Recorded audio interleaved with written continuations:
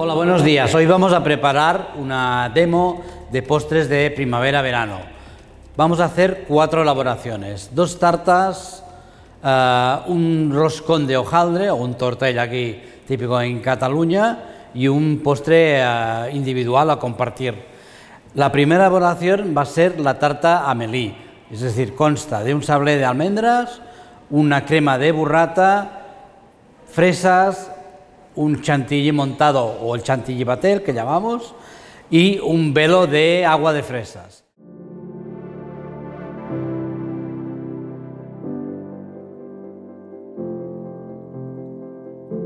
Entonces la primera elaboración va a ser el cremoso de burrata, que consta de burrata, un poco de piel de limón, inulina en frío, leche, flor de sal y un poquito de gelatina. Primeramente vamos a fundir nuestra gelatina y que esté un poquito caliente al microondas. A la burrata vamos a ponerle la leche, la inulina, la flor de sal y le rallaremos un poquito de piel de limón. Trituramos toda la mezcla. Y una vez triturada añadiremos la gelatina disuelta y un poquito caliente. Simplemente triturar con la ayuda de un turmix.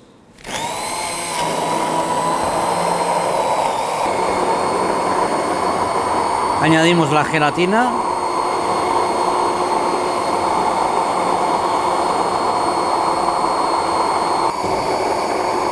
Y vamos a dejar gelificar en el frigorífico hasta tener una textura gelificada y cremosa. Vertemos nuestro cremoso de burrata líquido en un recipiente, tapamos con film y guardamos en el frigorífico. Vamos a preparar ahora nuestra segunda receta del Sablée Amélie. Para ello necesitamos agua de fresas, un poquito de color rojo, si el agua no es bastante intensa, un poco de glucosa, un poco de gelatina, un poco de agar-agar y un poquito de licor de anís. ¿Cómo hago al agua de fresas? Pues muy fácil. Cogéis fresas que sean frescas, con un buen sabor, las rebozáis con azúcar y las congeláis. Para hacer el agua y para que escupen el agua, las caliento muy ligeramente al microondas y el azúcar ayuda a que el agua de vegetación de las fresas salga y encima de un escurridor recuperamos toda esta agua. Entonces, para preparar el velo, colocamos el agua de fresas,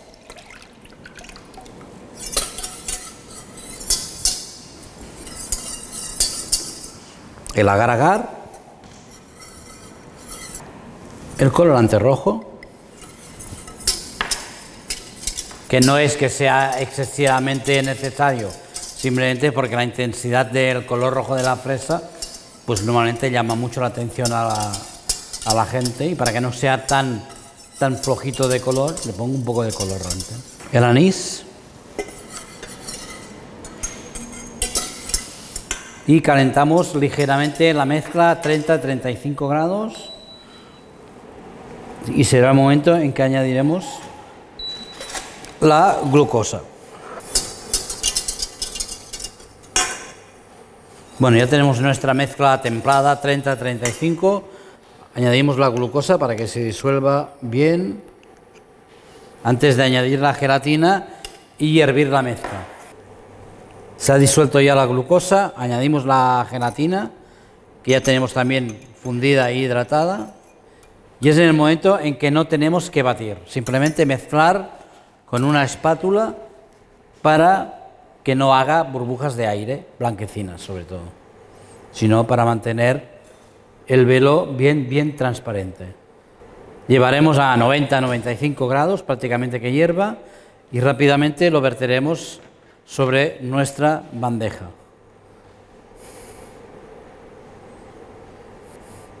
Verteremos un bonito color rojo.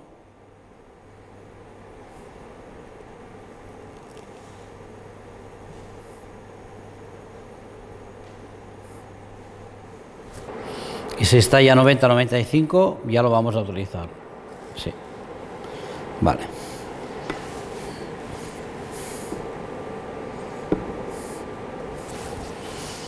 Y rápidamente Vertemos sobre una bandeja.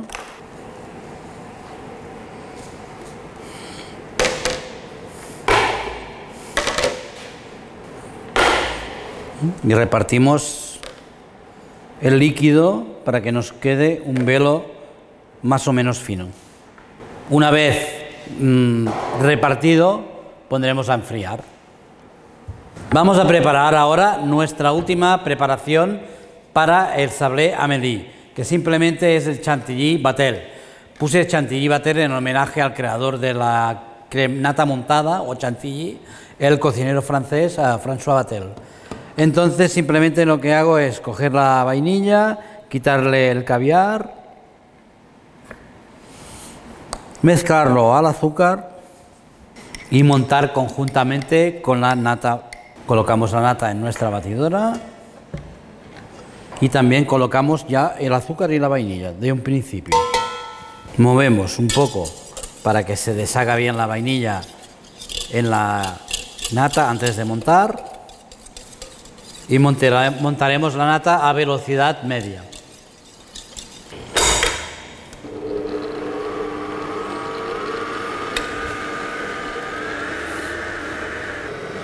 Pues ya tenemos nuestro chantilly Vatel al punto de cremosidad y montado. Vamos a parar y reservar en el frigorífico hasta el momento del montaje. Vale, tiene que estar montada ligera, pero no excesivamente compacta, ¿eh? Veis que el montado tiene aguante, pero no está excesivamente montado para que no sea muy grasienta de comer. Vamos a reservar en el frío hasta el momento de terminar la tarta. Pues ya tenemos nuestra crema de burrata que ya ha espesado y agerificado, pero sí que hay cremosa. Vamos a llenar nuestro sablé directamente con la crema de burrata. También el sablé ha sido impermeabilizado con manteca de cacao para que no coja humedad de la crema de burrata.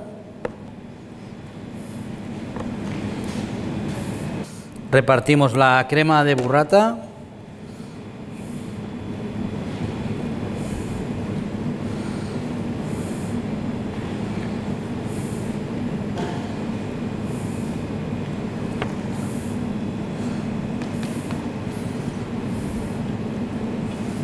Vamos a colocar unos puntos de chantilly Vatel antes de colocar el velo de agua de fresas.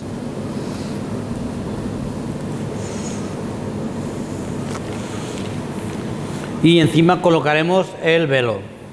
Vamos a cortar nuestro velo de agua de fresas para colocarlo sobre el sablé. También tenemos la pimienta rosa garrapiñada. Vamos a buscar nuestro sablé y colocarlo encima.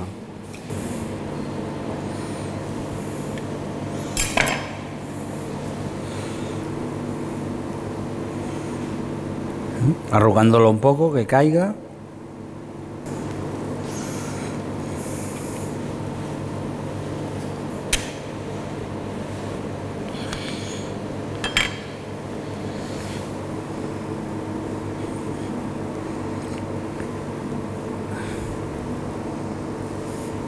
Y vamos a decorar con un poco de chantilly Vatel y unas fresas frescas. La pimienta garrapiñada rosa y, para dar un poco más de frescor al visual, un poco de hinojo fresco.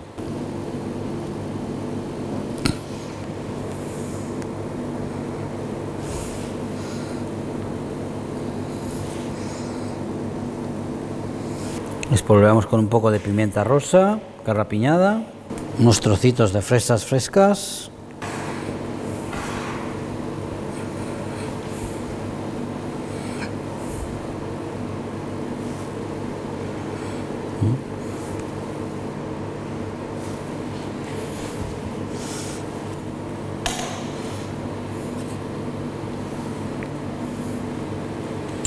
Terminamos nuestro Sablée Amélie, pues como todas las tartas, poniéndolo un logo de nuestra marca.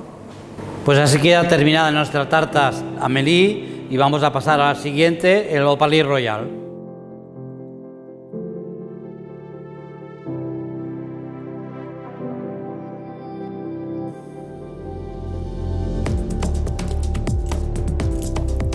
Primero que todo vamos a preparar la compota de fresas y lima. Para ello necesitamos puré de fresas, tártar de fresas o fresas cortadas en daditos, pectina, trealosa, un poco de gelatina, zumo de lima, piel de lima y un poco de glucosa. Yo lo que hago para evitar que la fruta se destruya lo mínimo posible es mezclar en un bol todos los ingredientes, primero el líquido, en este caso el puré de fresa, el zumo de lima, la gelatina disuelta,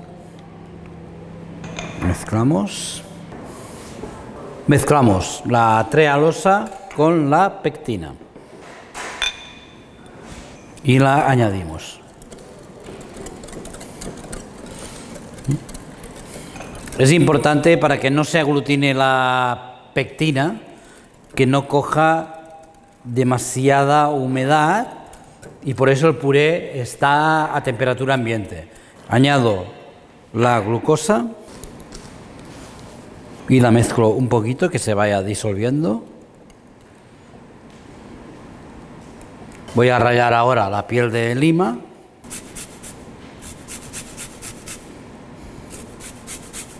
Mezclamos la lima rápidamente para que no pierda el aroma.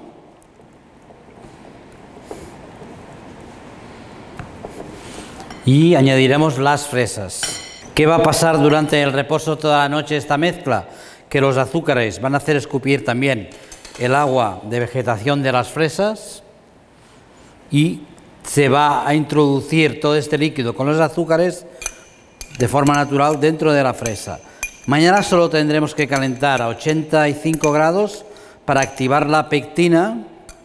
No nos hará falta hervir la mezcla y de esta manera encontraremos la fresa mucho más entera y mucho más fresca al comerla. Si hervimos la mezcla con la fresa entera dentro, con los trocitos, vamos a encontrar una fresa demasiado cocida y una compota más que un gelificado con trocitos de fresa, ¿eh? Pero la fresa no va a congelarse porque durante la maceración en frío toda la noche se va a confitar. Mañana la pectina también se va a hidratar con toda la humedad de la mezcla, ya estará disuelta, no tendremos ningún problema ni de trozos, ni de granos, ni nada, ¿eh? Simplemente un poco de calor para activar. El ácido también ya lo tiene. Vamos a reservarlo una noche en el frigorífico. Bueno, nuestras fresas con lima ya han reposado. Veis que la preparación está un poquito más líquida porque ha escupido el agua de vegetación de las fresas por el azúcar que lleva, en este caso la trealosa. Vamos a calentar la mezcla simplemente a 85 para activar la pectina. De esta manera la fresa, los daditos de fresa se van a encontrar en boca más frescos. Simplemente llegar a 85 para activar la pectina totalmente. Ya veréis que esta compota, el frescor que tiene no tiene que ver con una compota que lo hubiéramos hervido o cocido durante unos segundos, ¿eh?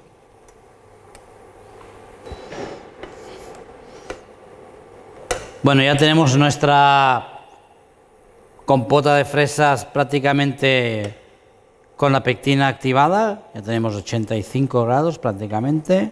El sabor es lo principal, en este caso sabor y textura. La técnica de hacer, ya digo, como con una pectina más cocida o en caliente, viene después. Yo lo hago de esta manera para respetar el máximo de textura y sabor, ¿eh?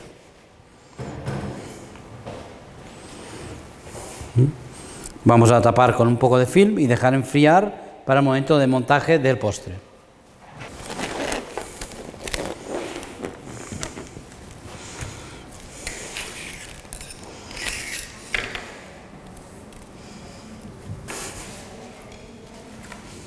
Vamos a preparar ahora nuestra mousse de hierbas frescas y chocolate blanco. Para ello voy a utilizar el merengue directo.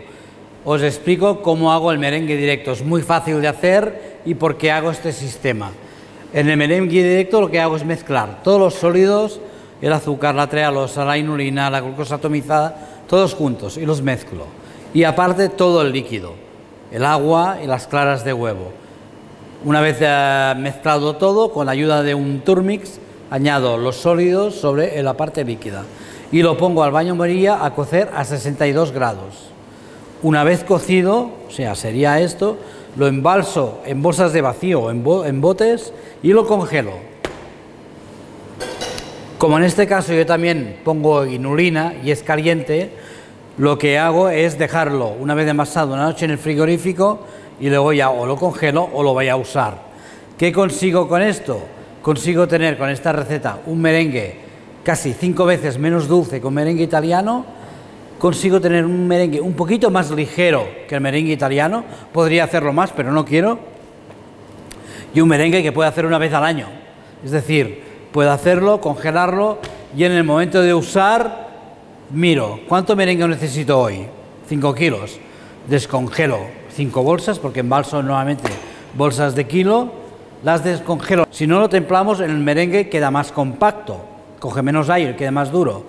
Con este merengue, calentándolo, tenemos un merengue un poquito más ligero que un italiano, no mucho más, porque si no los strasbourg luego son una esponja de baño, 5 veces menos dulce casi y mucho más cremoso.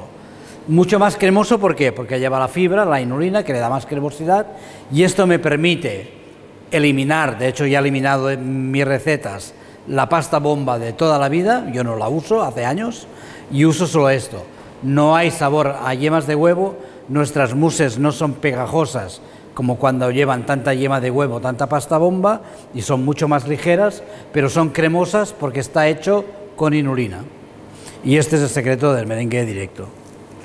¿Vale? Importante, dejarlo hidratar para que la inulina no tenga granos y luego calentarlo antes de montar. Vamos a hacer es calentar, en este caso, un poquito al microondas, con cuidado de no pasar 35 o 40 grados y luego montar. Pues ya tenemos nuestro merengue templado a 35 grados, vamos a colocar en la batidora y a montar.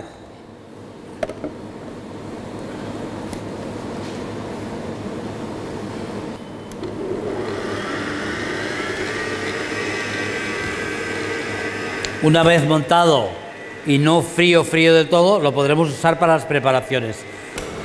Pues ya tenemos nuestro merengue directo montado.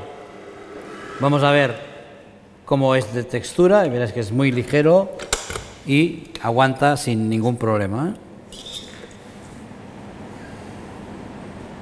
Os recuerdo, tenemos la nata montada, el merengue montado para nuestra mousse Opalys Royale. Vamos a hacer ahora la infusión de vainilla con hierbas frescas. Para ello vamos a mezclar la nata líquida con la leche, las hojas de las hierbas frescas, o sea, la hierba luisa, la menta, son bastantes hojas para dar un sabor bastante intenso, ¿eh? La menta, y dejaremos luego infusionar hasta que la mezcla esté fría. Ponemos también la vainilla.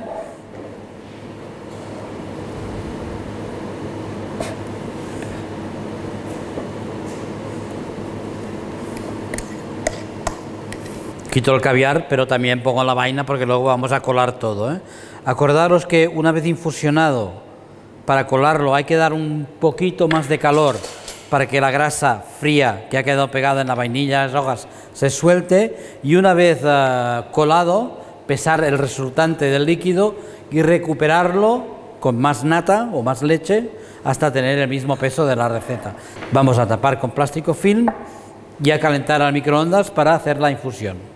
Ya tenemos nuestra infusión de vainilla y hierbas frescas hechas. Vamos a pesar y colar para ver cuánto líquido tenemos y recuperar el faltante.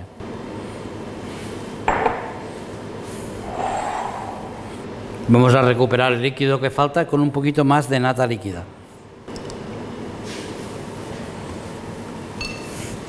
Pues ya tenemos todo el líquido. Añadiremos al líquido la gelatina disuelta y caliente. Mezclaremos con el chocolate Opalys disuelto y caliente nuestro líquido y verificaremos la temperatura, que tiene que ser de 30-31 grados.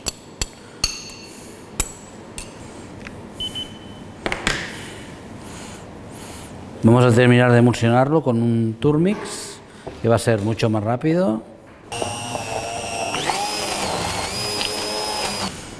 Ya tenemos nuestra premezcla de cobertura Opalys infusión hecha. Añadimos el merengue directo.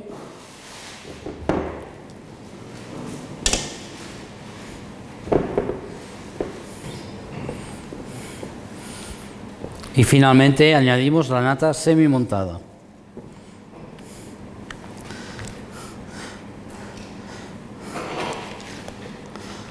Como las texturas son muy parecidas, no importa mezclar la nata sobre la mezcla o la mezcla sobre la nata.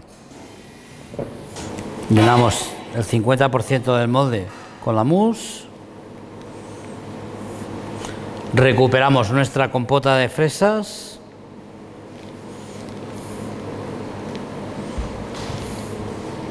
Y vamos a dispersar la compota en el centro de la mousse. Ha gelificado, pero la fresa sigue entera, Encremamos un poco la compota con la ayuda de la misma cuchara para mezclar.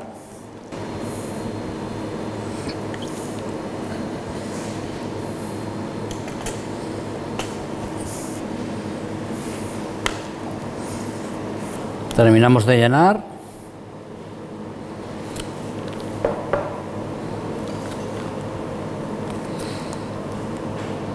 Y alisamos.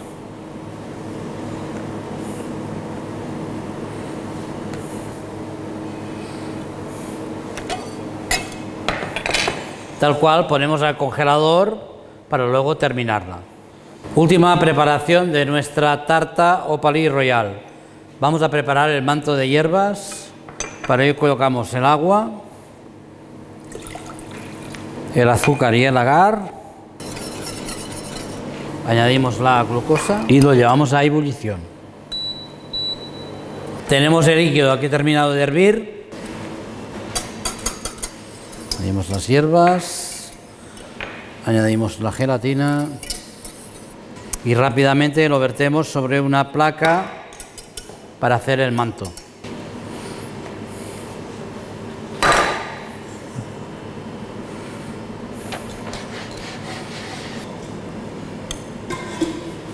Y dejamos gelificar, como lleva agar-agar, dejamos gelificar unos instantes encima de la mesa antes de moverlo y luego ya lo podremos poner a enfriar. Vamos a pintar ligeramente nuestras mousse con un poco de chocolate blanco y manteca de cacao y las colocaremos sobre un sablé.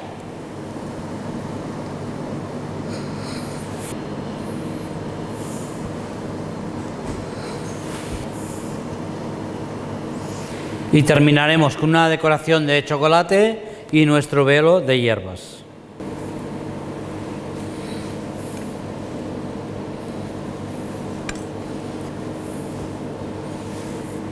Colocaremos arrugando un poco el velo en el centro del postre.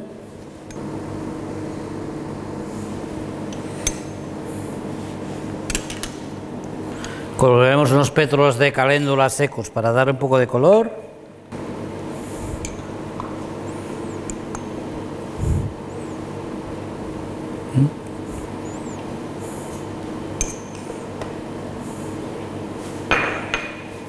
Caléndula naranja y caléndula amarilla. Decoraremos con un poco de chocolate mezclado con albahaca liofilizada.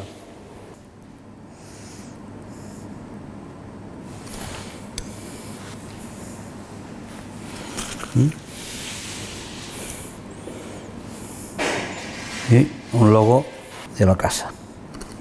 Recordar que es una mousse de chocolate blanca con vainilla, hierbas frescas, la compota de fresas y lima, y en este caso hemos puesto como base un sablé de albahaca.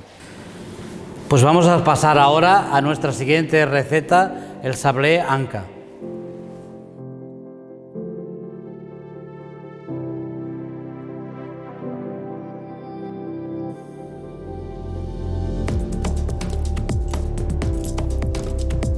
Vamos a preparar ahora la primera receta de nuestro Sablée Anka, que consta de un sablé de albahaca, un bizcocho de limón, una crema de albaricoque y una ganache, no es una ganache, es una crema montada de yogur. Para preparar la crema de albaricoque simplemente vamos a coger el puré de albaricoque, un poco de jarabe TPT, o sea, tanto de agua, tanto de azúcar, un poco de extracto de albaricoque, que sería el aguardiente del albaricoque más maceración de albaricoques, no solo un destilado, para dar un poco más de sabor, y el gel crème frío, o sea, el almidón modificado de patata, ¿no? Trituramos con el turmix hasta conseguir integrar todo, y la mejor manera es hacerlo en 2 veces. Lo mejor para mí es triturar bien, dejarlo hidratar un poco y antes de utilizar, triturar otra vez para afinarlo bien y para que se encreme. Un detalle importante, cuando hemos acabado de triturar, por el efecto del almidón de patata modificado y de triturarlo, el puré blanquea un poco, pero luego en el reposo el color vuelve a subir y antes de ponerlo en la tarta volveremos a triturar, blanqueará un poquito más otra vez por triturarlo, pero se volverá a subir el color naranja del albaricoque, ¿eh? Ahora, antes de usar, dejamos reposar y trituramos otra vez antes de usarlo. Vamos a preparar ahora la elaboración de la crema montada de yogur. Para ello vamos a poner el agua con la trejalosa, el sucre mul, un poco de yogur en polvo y opols para fortalecer un poco más, sobre todo el sabor y la acidez del yogur. Vamos a disolver esta mezcla en el fuego. No hace falta que hierva, 70-80 grados suficiente. Cuando empecemos a tener disuelta la mezcla, añadiremos la manteca de cacao y la gelatina.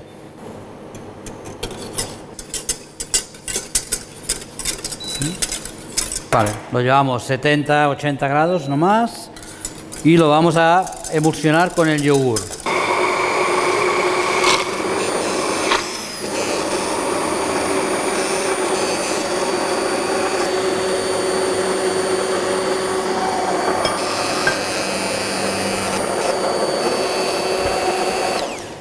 Añadimos la nata líquida.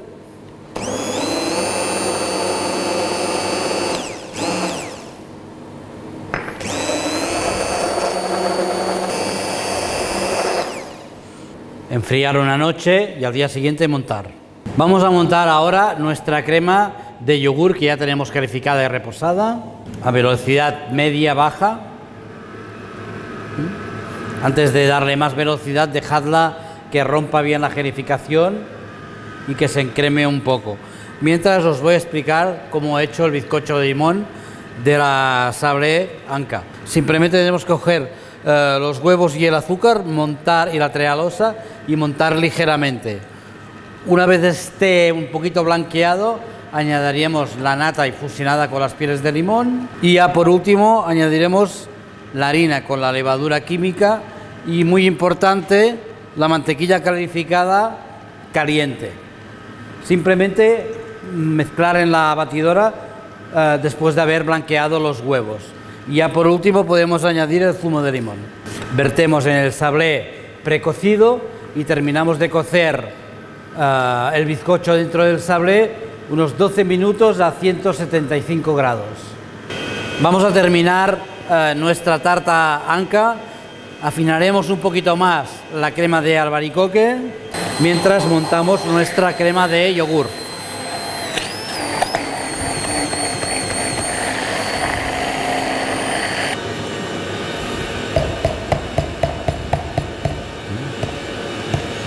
Vamos a dosificar nuestra crema de albaricoque sobre el sablé en el cual tenemos el bizcocho de limón y la masa sablé de albahaca.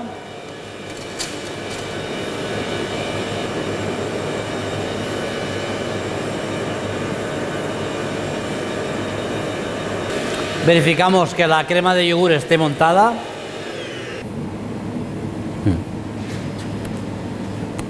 No, está ligero.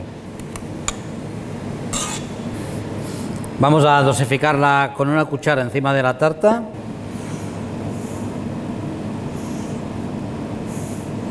Mantiene bastante la estructura del yogur, pero es, no sé si se aprecia, pero es mucho más ligera, ¿eh?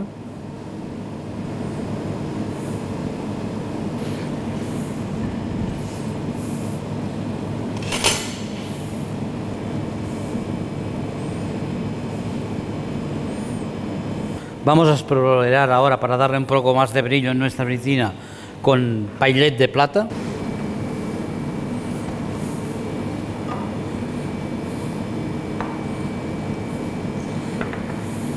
Pondremos un poquito a enfriar mientras preparamos las hojas y la fruta. Unas hojitas azucaradas. Simplemente hago esta preparación porque normalmente las hojas frescas en el frigorífico, es decir, en la vitrina o en nuestras neveras, se encogen, se arrugan del frío, y de esta manera se mantienen, quedan crujientes y un poquito azucaradas. Preparamos el líquido de goma arábica, pintamos nuestras hojas por los dos lados.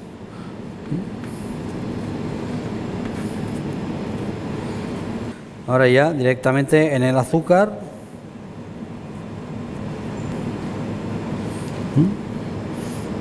Está bien también porque en invierno este azúcar da la sensación de que están frías, ¿no? Están congeladas del frío. Vale, ahora esto lo dejaríamos secar y nos quedaría esta hoja seca, azucarada, que mantiene su forma. Estas tienen días, mantienen su forma y están crujientes y dulces. Vamos a pasar ahora a decorar nuestra tarta Anka. Cortaremos gajos finos y bien puntiagudos de albaricoque, nectarina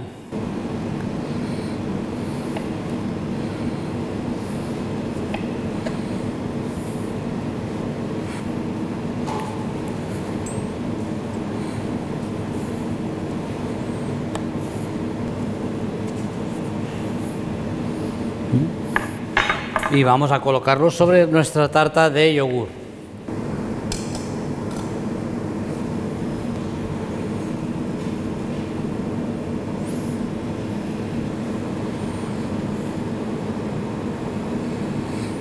Y seguidamente colocaremos nuestras hojas crujientes. Esto también, cada vez que mordamos la tarta, le va a dar un toque de frescor importante, ¿eh? Y finalmente colocamos nuestro logo. Pues ya tenemos nuestra tarta Anka acabada. Vamos a terminar ahora con el Tortell de verano frescor.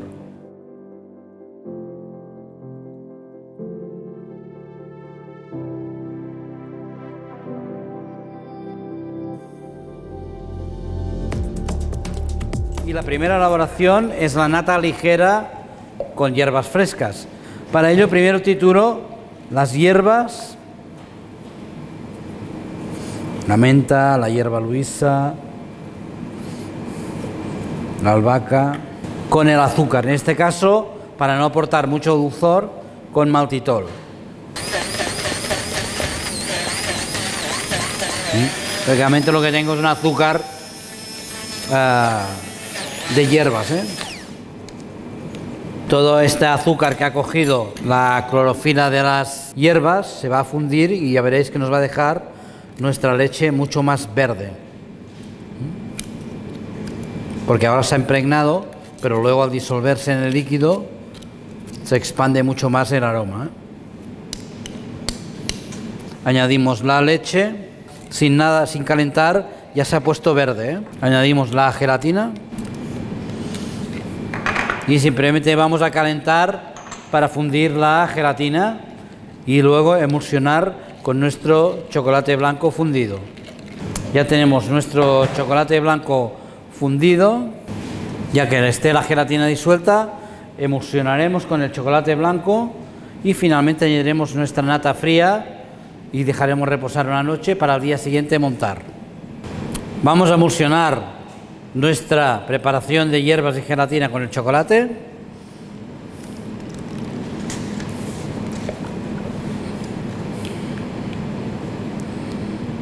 ¿Ves que el líquido queda totalmente verde? Al impregnarse y luego disolverse el maltitol en la leche.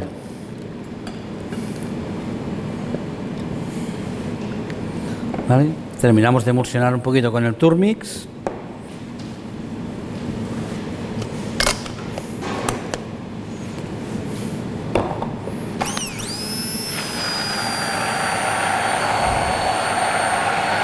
Y finalmente añadimos nuestra nata fría.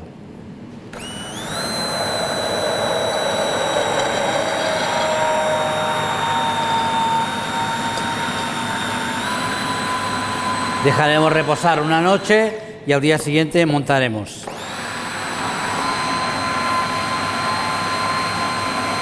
Vamos a preparar ahora nuestra crema de fresas, con fresas, para nuestro tortell de verano. Simplemente el puré de fresas, ¿vale? De bois, con el jarabe TPT, tanto de azúcar como de agua, el almidón modificado de patata y trituramos para hacer una crema.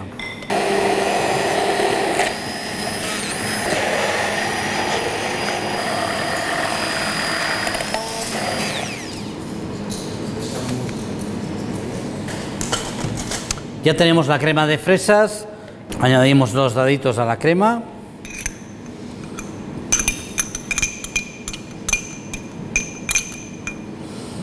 Lo mezclamos suavemente para no destruirlos ni aplastarlos. Bueno, por un lado tenemos la crema de fresas con fresas, el chantilly batel y la ganache montada de hierbas frescas que vamos a montar seguidamente. Y claro, la parte importante, el roscón o el tortell de hojaldre. Vamos a montar ahora nuestra nata frescor para el tortell de verano. Colocamos, una vez reposada una noche, la nata en la batidora y montamos. Siempre a velocidad media para una buena incorporación de aire y una buena cremosidad de la nata montada. Aparte tenemos nuestra corona de hojaldre que vamos a abrir por la mitad.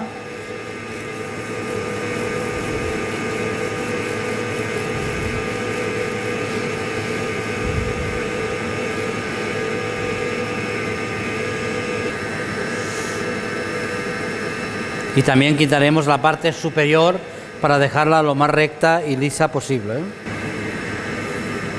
Vamos a rellenar la base hundiendo un poco con la crema de fresas.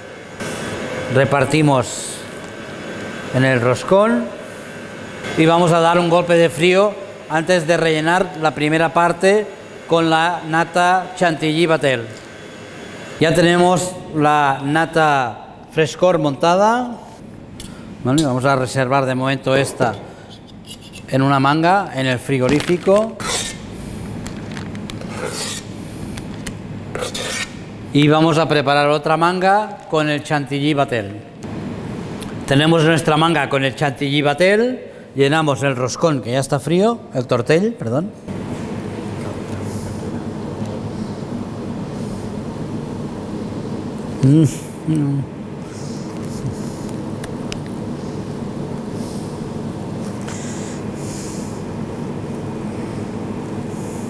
Espolvoreamos la corona con azúcar glass y cerramos nuestro tortell. Y ya por último vamos a colocar nuestra nata frescor.